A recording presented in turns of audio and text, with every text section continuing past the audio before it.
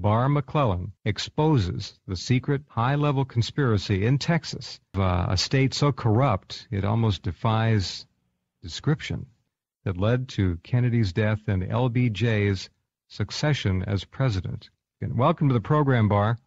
Well, glad to be with you. Thank you. Now you represented President Lyndon Johnson and his interests from 1966 through 1971. What kind of a guy was he? He was ruthless, unwilling to compromise. He had to have his way. Kind of like a nasty, brutish child? Really nasty, brutish child, a juvenile delinquent when he was a kid anyway, and he never really outgrew it. It's funny how when you get started, it stays with you. But he was mean. Now, it's not what you saw in public. He looked like a man willing to compromise, give anything to get anything. But behind the scenes, and he was mean, and that's what I can bring out. I can show you how he operated. We have recently posted on my website again that very famous photo called the wink by some during the swearing-in ceremony on Air Force One. You have the wink, huh? Yeah, we've got it. You're familiar with that? Yeah, I put it in my book, too, because it really's not that well known, but it sure says a lot. Just a one wink, and right there at the height of his being sworn in, he's got Jackie standing beside him, and she's still recovering. I mean, she's still in shock. She's utterly in grief. I mean, my God. Grief. And the man turns over his right shoulder, and you can't see LBJ's face, but you can sure see the wrinkle marks on the side of his cheeks. He's smiling a bit. He's happy, and Lady Bird is standing beside him, and she's grinning. And it was a very sad moment. It should have been a very sad moment, but for him, it was a very happy moment. Well, that's who LBJ was. Now, this one time he blew his cover after the assassination, knew about it going in, and he was supposed to show that remorse that was appropriate for the occasion, and he lost that cover at that moment. Too much of a high for him. He couldn't hold it down. Yes. Amazing. Okay, Barr, tell us the story, how you came to this decision to write the book, and then we'll fill in some of the spaces. Sure. I had gone on with Ed Clark, who was the power broker, the boss of Texas, all during the 40s, 50s, into the 60s. Joined his law firm in 1966 and started hearing rumors to the effect that Clark had been behind the assassination. Right away? Right away. I mean, that first year. And I really didn't believe him. It just, couldn't be. In 1973, I was partner and working with Don Thomas, who was the other key partner in the firm and was business attorney for Johnson. Well, you climbed the ladder fast. Well, I was doing pretty good. I did have a couple of real good cases, and I made them some money. That's the kind of thing you look at, of course. They like that. And did some things for Johnson off and on. It was our pro bono work. We helped the president however we could. Stopping parades, supporting elections, just doing whatever it took to make sure Austin, Texas stayed with him. Anyway, I found out about it for sure from Don Thomas. Learned even more when we did a cover for him on getting some psychiatric work after he came home from the White House in 1969. He went into deep psychiatric treatment. For? Very depressed, paranoia really brought it on. It was a paranoia that developed shortly after the assassination and was noted by some of John Kennedy's men who stayed in the White House for a while. My quick explanation for it is he knew he could kill to become president, and he was worried someone else might. But it stayed with him. We worked on that. Plus, Ed Clark, again, the boss of Texas, asked me to help him get a bonus well. It was some high-level negotiating that was going on for him to get a bonus for the assassination. I didn't realize it at the time. It only came apparent to me several years later. This is after he left the White House. Johnson had come home. Clark had figured he would be in for 8 years. Yeah, he decided not to run. For those of you who don't know, he announced he would not be a candidate again. And was this just as a side bar stemming from that paranoia, do you think? Did that put him over the edge? Or was he told not to run again? Well, the whole thing put him over the edge. The paranoia just extended to everything. He was afraid of the military. He was afraid of the media. He was afraid of everything. And he really became non-functioning, even while he was in the White House. And Really? like I say, that all combined to lead him out. He was a broken man when he came back to Austin in 1969. Wow. So I'm picking up all this while I'm working with him, and I really come to believe it, I guess, about the time I leave the firm. They asked me to do something that I just flat refused to do. We don't want to talk about that.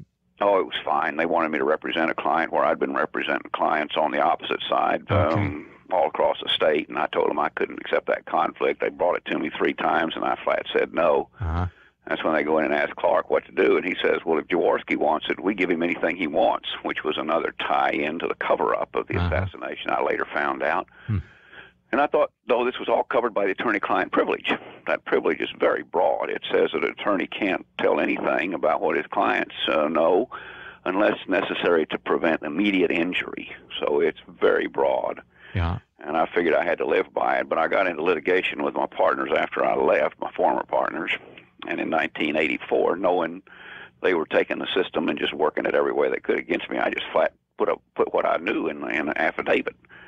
Of course, it was filed with the DA and a bunch of judges across the state, but nothing was done then because Clark had control of the Texas justice system, what we call Bubba justice. He had started this back in the late 1940s when he put a judge on the bench with the agreement with the judge that the judge would rule for Clark in any close case. And, of course, any case can be a close case. The judge would also agree to take any call from Clark when he wanted to talk to him, and that limited the judge's freedom a good bit, too. In return, he got payments, and he could win at poker. His children would be taken care of. His friends would be taken care of. It was a very nice arrangement. It worked very well. It worked throughout the state because it was in Austin, and all your litigation involving state matters went through the state capitol. All of so it. He had a stranglehold on the state. Amazing. It really was. And a lot of people just can't believe it, but it's Bubba justice at its worst. Well, you stuck your neck out by filing that affidavit. You were brave. Some people would say maybe silly, but you were brave to do that. Well, I had all I could from those guys. I knew what they were doing. I'd seen how it was done. I said, that's it. No more. Let's go, fellas. We'll fight out in the open now.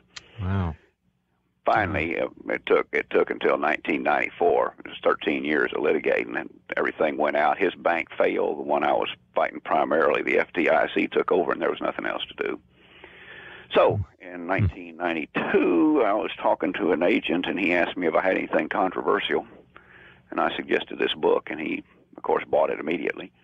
We went to work getting the research done because I had left everything when I left the law firm, and had to get the exhibits together and all. That took 5 years. How hard was that? It was hard because getting information from the government is next to impossible. Especially a government like that. Oh yeah, they knew what was involved here. A lot of it came out of the Kennedy archives, and it just took time and like pulling hen's teeth. Anyway, we had the whole case together, and I had to let the Kennedy family know. And after that, we started on the book itself. It took 5 more years to go through the writing, the editing, the re-editing, the fact-checking. So you notified the Kennedy family. One question that I've pondered over the years, as have many, many millions of others, is at what point did the Kennedy family realize that LBJ was involved? Do you have any read on that? I do. There are a couple that have, over the years, the first one really came through Jackie Kennedy. She commissioned a book through France by James Hepburn, Farewell America, and it pretty well concluded there was a conspiracy involving big oil. I say pretty well because she couldn't be sure. They just didn't have access to the kind of evidence that I could bring out. Right. More recently, again, we're back dealing with the real world and real people. We did get a call from a nephew of Kennedy's saying that what's in the book about the events in Dealey Plaza, at the Parkland Hospital, and then at the airport, at the airplane, Air Force One, are accurate. So it's really the first breakthrough I know for the Kennedy family coming through. Mm-hmm. They've been real quiet about it. Of course, it was a massive tragedy for them. There's just no explaining the horror, the loss that Bobby Kennedy, for example, suffered. The big question is, why didn't he do more? He was hamstrung. J. Edgar Hoover, who just happened to be a neighbor of Lyndon Johnson's, cut off any communication, even though Bobby Kennedy then was Attorney General. And Bobby was supposed to reveal everything once he gained the presidency. He made that announcement while he was campaigning, and of course he too was killed. That cost him? Yep, that cost him. Mm-hmm. But the family has really suffered so much, and if they could somehow get some peace of mind on this, it would be good. I think your book goes a long way to helping that happen. The murder of John Kennedy Jr., and that's how we refer to that around here, came as a shock to the nation. But I was surprised at how quickly that seemed to have been filed away by most people. How do you see that plane crash? I really, Jeff, couldn't say anything about that. Not in the sense that I can say anything definitive about it. I just don't know enough. Does it bothers you? The circumstances. No, yeah. It does. It does. The Robert Kennedy murder is a real. The murder of John Kennedy Jr., and that's how we refer to that around here, came as a shock to the nation. But I was surprised at how quickly that seemed to have been filed away by most people. How do you see that plane crash? I really, Jeff, couldn't say anything about that. Not in the sense that I can say anything definitive about it. I just don't know enough. Does it bothers you? The circumstances. No, it does. It does. The Robert Kennedy murder is a real problem. A real problem. It sure is. Anybody who studies that objectively and honestly can't help but come away with a lot of concern. Well, it's one tradition that ran with Lyndon Johnson. He was one of the few presidents that had the record he had of people dying while he was in office, and not just president, but Senate, House. He left a trail. So he had a death list too. Oh, he had a death list, and two of them are in the book because they're well established. I was really reluctant to bring in too many what people would consider rumors. I wanted to be able to show what had happened, but there were two murders, and they're in the book. That are well documented. The first one was right after he was elected to the Senate. You probably heard about the 1948 election where he stole the election. Mm-hmm. I was able, through my partner Don Thomas, to tell what happened there. And Don Thomas was the missing man, that was down in this little town in South Texas stuffing the ballot box with dead people, the names of dead people. Wow. Anyway, I brought Lyndon in, and that raised a real scandal. Everybody knew what had happened, and everybody in the state was getting ready to run against him. So right after that, he couldn't have any scandal come up, but one developed because his sister, Josepha, got involved in a sex circle in Austin, Texas. She was running around with this fellow named Doug Kinzer, and he was trying to get money from the government. Lyndon Johnson was just starting the SBA then. Mm-hmm. It could have been a real problem for Johnson. And Clark, working with Mac Wallace, who was married to another woman involved in this circle, was called upon to kill Doug Kinzer. He did. He walked into his office at a little pitch and putt golf course there in Austin, shot him 4 times, killed him. Didn't flee, really. He kind of lingered around. He had to be arrested because if the murder was unsolved, there'd be too much digging going on. Got it. Anyway, he's tried. The jury recommends they split. Now, they want to give him the death penalty or a life sentence. One of Clark's bought judges, though, takes the case over and gives him a 5-year sentence and then suspends it. So Wallace walks out. Oh. That was the first that we know. Yeah. Again, 10 years later, June 3, 1961, Wallace shoots and kills Henry Marshall. Well, that one in the Texas judicial system gets ruled a suicide. But 12 years later, with a Texas Ranger after the case, just keeping after him, that grand jury verdict is changed to murder, and the indictment says that we can't indict the people because they're dead, but they would have been Lyndon Johnson, Mac Wallace, and Cliff Carter, a close friend. Yeah. So you had it there. You have this man with a trail of murders that's documented. There are rumors about more, but like I said, I tried to keep the book really focused, corroborated evidence, and carried on up to the assassination itself. I just got my copy today and wasn't able to read much of it, but what I did read was the documentation is stunning. I mean, it's all there. It really is. I tried to do that with the key documents so that you don't even have to believe a word I'm telling you. You can look at these documents And what we were able to do was make a fingerprint match to this Mac Wallace who killed these other two men. Oh, you got the fingerprints in the book. I saw that. The fingerprints are there. They put his fingerprints on the sniper's nest on the 6th floor there in Dallas. So we made our case. We had, like I say, 68 total exhibits in the book, but that one nails it down. All right, we'll come back and we'll pause for a couple minutes, and we'll talk about that fingerprint and how that does lock it up. What a corrupt and horrible state government system. And it again, one wonders if it's changed any. And that death list issue, we saw the Clinton death list, and now there's a talk about a Bush death list, and it seems that suicides and accidents have become a kind of a new means of taking care of business in this country, maybe more so than ever. Blood, money, and power, how LBJ killed JFK. Let's talk about the mechanics of the murder, the assassination of our president, and the fingerprint. And then we'll talk about maybe some of the main tentacles connected to the operation, big oil, and some people talk about the Rothschilds, the money. Some people talk about Cuba and Castro, and there are a lot of rumors around, but let's see how you read that. But first, the mechanics of the actual assassination. Yeah, the actual assassination pretty well played out with the crime scene itself. What I was able to do was fit the key players that we knew were involved. Mac Wallace on the 6th floor with Lee Harvey Oswald. With him? With him. Oswald was a patsy, just like he said he was. And Wallace was there because that fingerprint identification places him on that same floor. We know there was another man on the 6th floor. He fired one of the shots. There also was a man over on the grassy knoll, and this is evidence that came out by the House Special Committee that investigated the assassination after the Warren Commission concluded there was a conspiracy and that there was a shooter on the grassy knoll. We have not been able to identify that person with the kind of certainty that we have with Mac Wallace, putting him on the 6th floor. But he was there, and he fired the fatal shot. Where we pin this all down is how did they get away? And we know Oswald got down from the 6th floor to the 2nd floor. Wallace went down first, and he had a helper there who was dressed as suited in a suit, and they got together and were out the back door of the depository, where a police officer stopped them. And they told him they were Secret Service, and that meant no further questions from the police officer. He went on.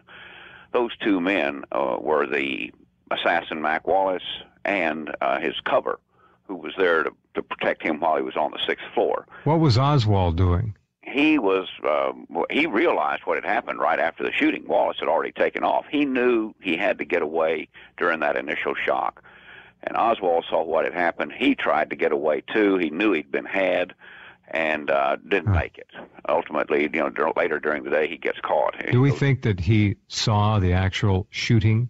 He was right there? Okay. He was there. All right. And you think the fatal, excuse me, Barbara, you think the fatal shot, the headshot, did come from the book depository? No, it came from the front. From the grassy knoll. Actually, there's a stockade fence that extends there towards the Triple Underpass, and that's where this fellow we've called Junior was located. Okay, so obviously, I mean, you look at the Zapruder film, anything. These people still talk about he was shot from the book depository and his head went the wrong direction. They try to ballistically prove that feasible, and it just doesn't make any sense. I mean, the fatal shot came from the front. It came from the front, and everybody that looks at it knows that. The American people, 80% of us know there was a conspiracy, and sure, we know the shot came from the front. But what they did, they found another Secret Service guy back over behind the pergola right after the shooting. A police officer stopped the guy, says, "I'm Secret Service." That was Junior, this fellow we have not named yet. We have our suspects, but we don't have the proof to put him there. Lansdale involved? Who? The guy named Lansdale? No, military. We haven't ruled out anyone yet, but we're really looking at three others. You think you got it pretty close, though? We got it real close, okay. And the interesting thing is a couple of them are still around, so it's not like everybody's gotten off scot-free. Okay, so the shot from the book depository did go through the neck. That was from the neck. The upper back, yeah. And an entirely separate shot hit Connolly. So this business of one magic bullet going through all that flesh and blood and coming out in... Oh, it's ridiculous. Forget it. So, okay, now, we got 2 shots from the book depository. One hits JFK, one hits Connally. Right, and the third one there from the front. There apparently was a 4th shot. We can't rule that out yet. This really ties to Oswald's rifle, where there were 3 empty shells found by the sniper's nest. Mm-hmm. We can account for those as a miss, and there seems to be pretty good agreement that the first shot was a miss. He got excited. He fired too soon. The plan didn't go off perfectly.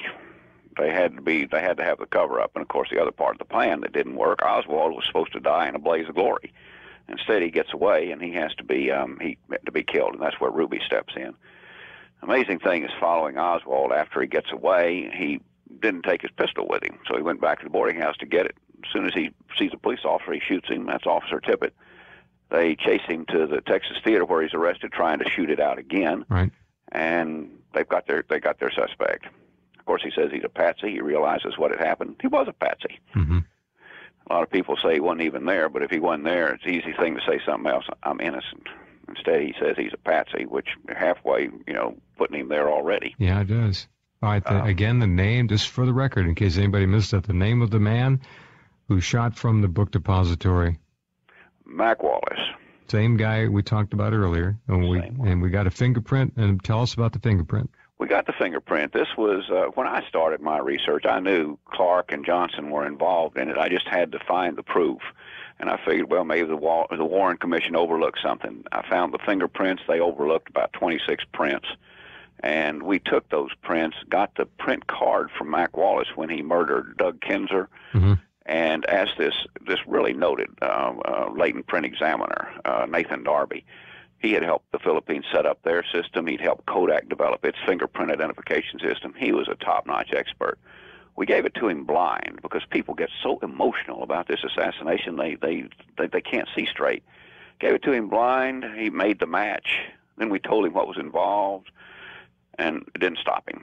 He stood by his guns, gave us the affidavit, and that's when we got hold of the Kennedy family, let them know what was going on, and took what we had to the authorities, Dallas Police Department, and the Assassination Records Review Board. This was in May of 1998.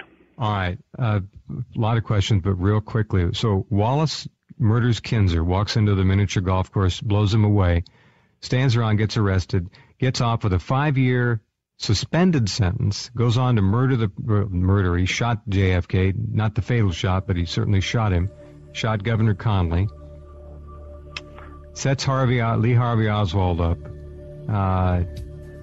What a story. And you got the fingerprints to prove it. And we got the prints to put the icing on the cake. We got a lot of other written documents. I'm sure. Well, the book is just loaded, as I say. Warren, in a word or two, the Warren Commission, incompetent or set up from the beginning to whitewash? It was pretty well set up from the beginning to whitewash. I don't know so much intentionally as they just were going to make sure nothing went further than Lee Harvey Oswald. They were almost afraid to go any further. I would think. All right. Well, I know how cheap life can be when you push the wrong buttons. Well, when you got power. The tentacles of power that came together to orchestrate this, it wasn't just a single level. I'm sure there was much more to it, but let's hear it from you. Sure, it was, and it was multi-level. The problem really arose for Johnson in 1961 with the Henry Marshall murder. It was really plotted during the inaugural week, so Kennedy's being inaugurated. He's got a real problem, and he calls on Ed Clark to help him. He gives Clark the Secret Service manual for the protection of the president to see the game plan. Clark is the one who enlists support. It's a very subtle thing, but he wants people to know that some big changes are going to be made, and he needs to know that they'll be okay if Kennedy's gone. This includes some people with big oil, some people with heavy-duty construction, some people with big interest in the military industrial complex. Mm-hmm. And he's got his team together, but he knows he can't, and he's not going to tell everybody what's going on. He keeps the conspirators, the crime, Mac Wallace group, very quiet. They're very small. But he does have this support that he knows he's going to have after the assassination, which becomes critical. He's got to have a perfect cover for this. Mm-hmm. I mentioned the plan didn't go perfectly. Oswald is still hanging around. He's got to be dead. So Murchison is brought in, Clinton Murchison, the multi-millionaire in Texas who becomes a billionaire during the 60s. And he brings organized crime there in the Dallas area into the scene, probably through what's known as the Red Man's Club in Dallas. And they get Ruby to do the job, and he does. How did they order, simply tell Ruby you're going to do this, or did they pay him off? How did they get that to happen? Well, it was one of those mixes of things where Ruby owed him something. Ruby wanted to help out. It was a mix, and it worked. He was one of several, but he was the one that did the job. And, of course, they take a lie detector test. This is just the incredible thing how this cover-up works. But Earl Warren himself sits there and watches during the polygraph exam. It comes out that Ruby is lying, and everybody says he's okay. He dies not long after. Cancer accidental or more to it than that? A very quick-acting cancer, very strange, but covered up. Okay. Of course, the key to it was his lawyer was Joe Tannehill, who just happened to be a real close friend of Ed Clark's and was named in there to keep the lid on Ruby. And we have a letter in there from Leon Jaworski with notes on it by Ed Clark telling Tannehill to keep Ruby quiet. Well, he does. So the cover-up, I mean, it extends here all this time. You asked about the Warren Commission, were they in there to cover it? They were. And you see that in several ways, too. So this assassination, particularly once it's happened, everyone unites behind Johnson, who's responsible for it, and they're bound to have suspicions. I mean, in any criminal investigation, you look at the man who gained the most, who had the biggest motive, and it was Johnson. And J. Edgar Hoover comes in and assures them all that there was just one shooter. I mean, it's almost complete. The Warren Commission itself, one of the members comes in and says, we're not a banana republic. Well, they didn't want to think, that the military or somebody would go in and knock off the president to take over like a banana republic would. But who even suggested we were? I mean, who needed to deny something that nobody, Yeah, it's pretty funny. People don't think, though. They don't watch the progression of things like that, and they can't look behind. They just don't get it. They don't. Watching the front hand while the back hand is robbing them blind. It is, and it's just power at its worst, and how you can take it and abuse it and get away with assassination. Impunity. Coup d'etat for the military-industrial complex, is that an overstatement? That would be, because it really came down to Johnson, but it involved all these people. Yeah, so you can't say the military-industrial complex wasn't involved, and they were certainly supportive once it was over. And the mob, and everybody. Yes, they all came together. Multiple reasons, I guess. Really, there were a number of reasons to remove John Kennedy, not just one or two. There were a lot of aggrieved parties out there. They were a lot. They were, and I hate to say this, but they were glad to see him gone. They helped in the cover-up for sure. So it did have tentacles. It reached way out, and it really became apparent during the period after the assassination. I mean, it started at Parkland Hospital and just kept on going. The body altered. We pretty well know that. It's pretty well. I can't say for sure. I really haven't looked into it, but my experts that I worked with are convinced that there was some altering and probably a second body. Some of that is just amazing how they tried to raise that shot from behind, move it up on his back. But, I mean, good try. Can't do that. No. Physics gets in the way. Just extraordinary. The aftermath of all this is that no one was really brought to justice. It was almost a perfect crime. And I guess to this day, most of those people are dead and gone. Nellie Conley had some interesting remarks a week or two ago. We had those. I'm sure you saw those as well. Yeah, right. Yeah, it is amazing, and it was almost a perfect crime. I think what made it not so perfect was the American people as a whole really saw through the whole scene in Dallas that day. They knew it was not, a lone nut, and I hope that what I can bring out will really blow that lid completely. Can we retire the Fidel Castro Florida mob angle, or is that still a small tendril in this thing? No, I don't see it as being a part, except that the military-industrial complex had every reason to support the assassination. Mm-hmm. And again, like I say, particularly after the fact. Well, look at the Vietnam ramp up and the money made there and so forth. And oh yeah, it fit right in with Johnson. Of course, Johnson becomes so paranoid that he's afraid of everything, and it becomes easy to convince a paranoid guy to go to war. Who was running him? Who was directly running the guy? Well, there would have been several, really. I mean, he had a number that he relied on, but when it really came down to it, Mm-hmm. it was Ed Clark. Ed Clark. Ed Clark was the man. He wrote a letter saying, "I am not indebted to anyone else more than you, and I hold no one in higher esteem." No. The only man he trusted. It was the only man he trusted. Wow. I think I always like to roll the tape backwards a little bit and remember Eisenhower's, I guess it was maybe it was his final speech, wherein he warned America about this very mechanism. Indeed, he did, and it makes it interesting from this standpoint with Johnson. He worked real closely with Brown and Root, who were deep into the military-industrial complex, plus Big Oil, and a lot of people don't know this. Big Oil had so much money, and they put it into the military-industrial complex there in the Dallas area. And you see this through investments in fighter aircraft there. It's all there. Well, the Johnson Space Center, NASA, It's all there. It's all there. And it's in Texas, most of it. All right, let's roll the tape. Fast forward and take the Bush family and overlay it on the corrupt Texas power structure. Well, in their defense, I've got to say this: that one reason Johnson and Clark could get away with murder in Texas was it was not a two-party state. They ran it as a one-party and really a very small party state. Did about what they wanted. George Bush was one of the first to really take a leadership with the Republican Party in Texas. And, of course, he brought it to what it is today. It's a Republican state. So, is it as corrupt as it was under Clark?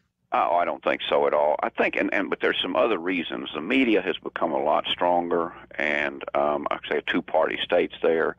It's a lot harder to get away with what Clark could get away with. Hmm.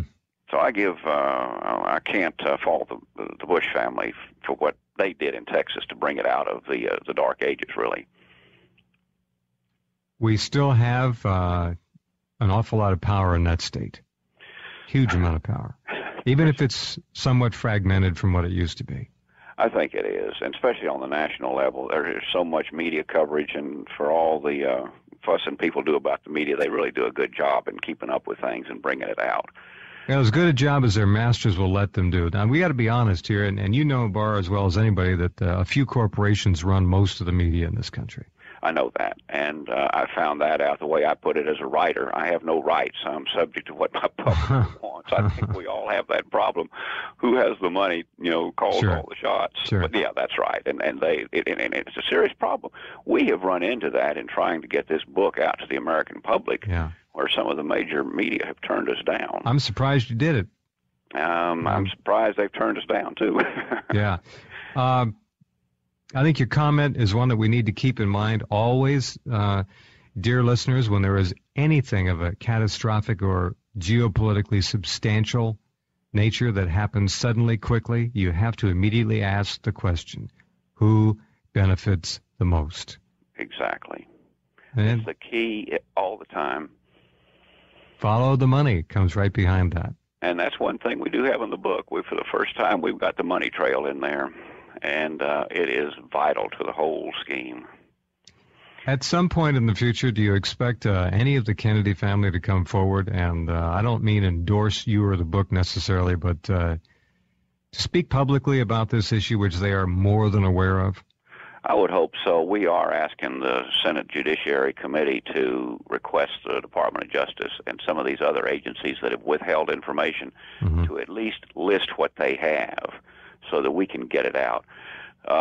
There are so many records out there that we've got to have, and the push is on in the book, and it's going to be presented in Washington next week to get this material out. We know it's there. We just have to see it, and I know it's going to show what I can tell you. It's going to show Johnson was behind it, and that's why it's so vital on the part of the government itself to keep it secret. I mean, these guys were all involved in it, and they've got to be flushed out. I understand. No paper is going to do it. I am truly honored you've been here tonight. I salute you as a great American patriot, as a great human being, and you're a hero, Barr McClellan. Thank you. No, thank you so much. It's been a real pleasure. All right, take care. Thank you.